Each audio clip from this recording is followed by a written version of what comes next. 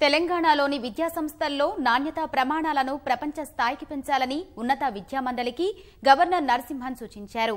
విద్యార్థులు కొత్త ఆవిష్కరణలు చేసేందుకు అవసరమైన ప్రయోగశాలల సదుపాయాలు సమకూర్చాలని రాజ్భవన్లో తనను కలిసిన ఉన్నత విద్యామండలి చైర్మన్ పాపిరెడ్డి బృందానికి హితబోధ చేశారు. కేంద్ర ప్రభుత్వ నిధుల్ని సమర్థంగా వినియోగించుకుని మౌలిక వస్తువులు మెరుగుపరచాలన్న గవర్నర్ కళాశాలల్లో విద్యార్థుల హాజరు, బోధన సిబ్బంది సరిగ్గా ఉండేలా చర్యలు చేపట్టాలన్నారు. ఈ ఏడాది నుంచి అన్ని ప్రవేశ పరీక్షలు ఆన్లైన్లో నిర్వహించాలనే ఉన్నత విద్యామండలి నిర్ణయాన్ని అభినందించిన గవర్నర్ పర్యాటకం వంటి అభివృద్ధి చెందుతున్న రంగాల్లో కొత్త కోర్సులు ప్రవేశపెట్టాలని సూచించారు.